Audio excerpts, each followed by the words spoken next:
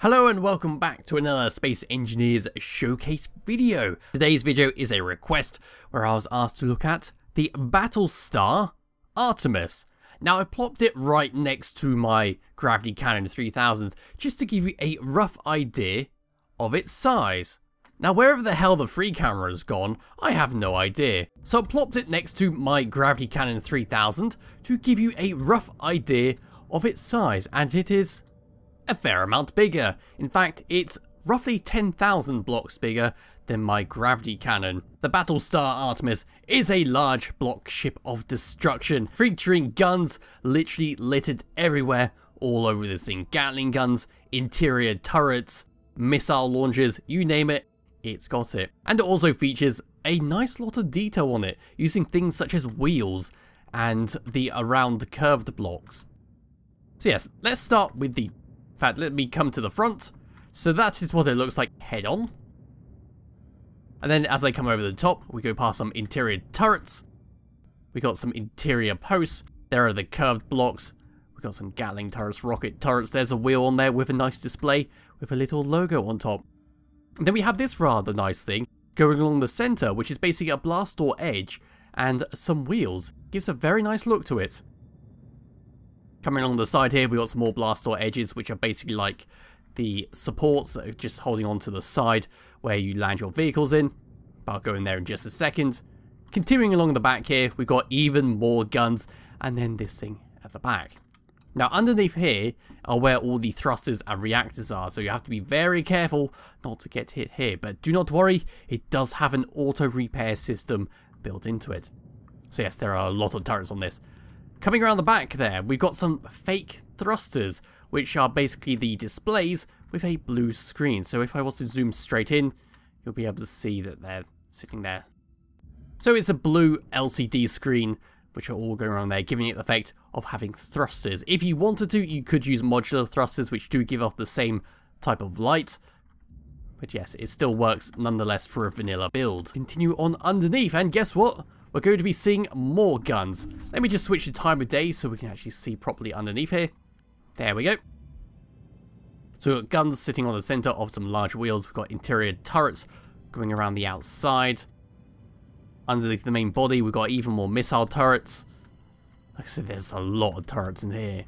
And then we've got these lovely things, which are basically satellite dishes, which are just spinning around on rotors constantly. Back round to the very end of the ship, or the very front of the ship even, we have a few more Gatling turrets. Coming around the side, we don't feature many turrets, it's mainly just coloured blocks and some decorations, but we do have these interior turrets lining up the side of where you would dock your ships into. This thing, I imagine if an enemy comes close, is just going to go bananas with the amount of bullets in there. Yes, around the back we also have some more rounded steel blocks. Give it a nice little knobbly effect. But that is basically it for the outside. It looks rather fantastic to me. Compared to what my ships looked like, yes, it is rather good. So in here is where you would land a small ship. You basically just dock yourself here, and then you would run all the way along over to here where you're greeted with a hangar door. These hangar doors can be controlled via the inside. If you were to close both the hangar doors up, you're not going to be able to get back in, so do remember to make sure you have one of them open, or you could add a button. There might be another way to get into this ship, but I haven't found it. In the main little body of this ship, we have a bunch of connectors here for you to access, and maybe even connect a small vehicle to if you wanted to. I mean, you could get a very tiny ship to come through here, if you're very careful. As we come further back here, we've got a bunch of conveyors and large refineries. We've got a gravity generator in here so we can walk around all night. We have warheads. Warheads are hidden around on this ship and it is glorious. We've got some large cargo containers. We even have some interior turrets in here in case a sneaky so-and-so decides to hide near your reactors. And these are the reactors. We've got hydrogen tanks as well. We've got hydrogen thrusters, which have been done in a way that does require you to have thruster damage turned off in the world settings. But it does look nice, doesn't it? I mean, for actual decorative purposes, it might be something to use in the future because it does look rather nice. Going further back here, we have got the repair doors. Now this is how it repairs itself if you take damage. So there's a button on the actual cockpit where you can turn on the welders and it will just continuously repair itself. Going further back, we've got the jump drives. We've got even more turrets. I don't think you need this many turrets on your ship. And then some more warheads. And that is basically it for the whole rear of the ship. There are some more thrusters, we've got some conveyors, even more warheads. And yes, I'm a little lost in here now, so I've got to try and work my way out of this maze. Oh, there's some gyroscopes. I found gyroscopes, everyone. How do I get out? Oh, that's a lot of gyroscopes down there.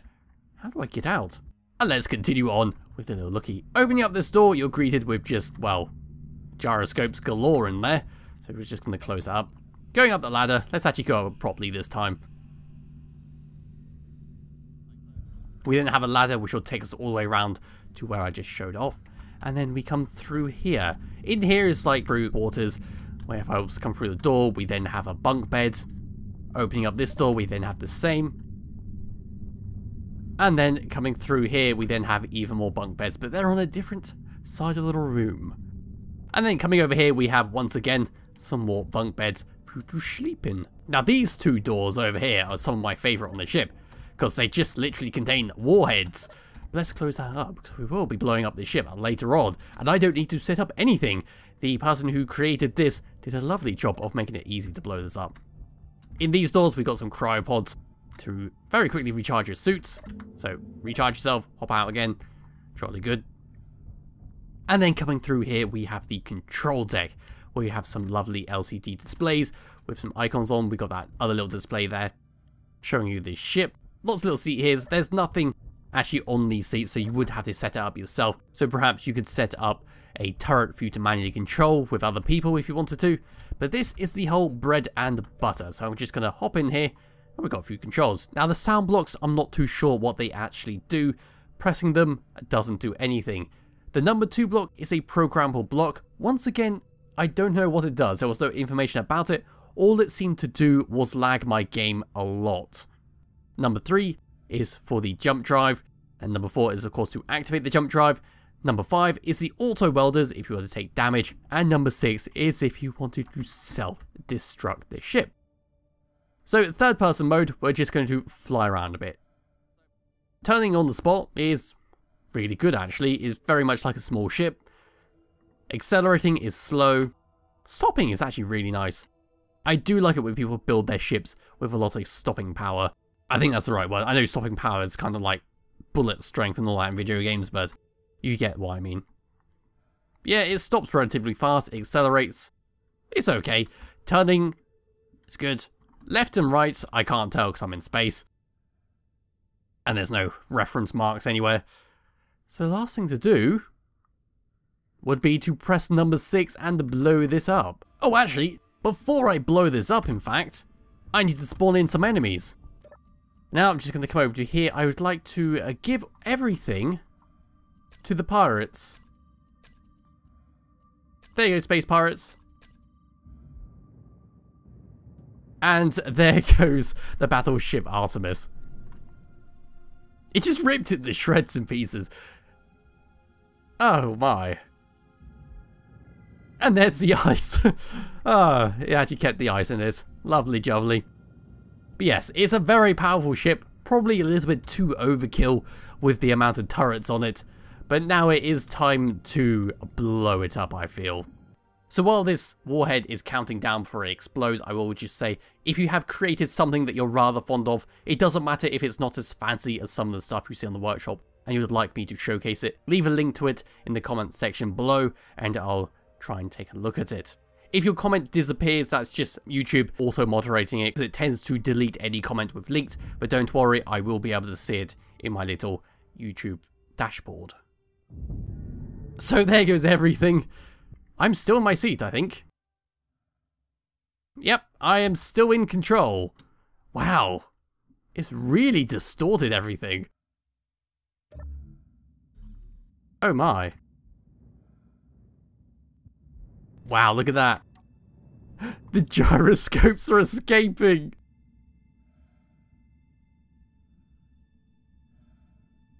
That's actually kind of amazing to look at.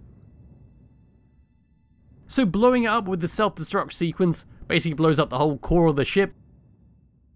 But look at all those gyroscopes.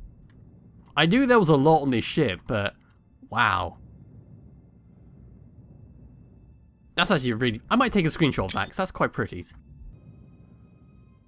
So this is the Battlestar Artemis. It'll be in the description below if you wish to download it and try it yourself. If you want me to take a look at one of your designs, doesn't matter how big or small it is, do leave a link in the comment section below and I'll take a look at it. Once again, if your comment disappears, it's not gone forever, it's just been auto-moderated and I'll have to verify it by ticking it in the dashboard of the YouTube creator panel. So thank you all for watching.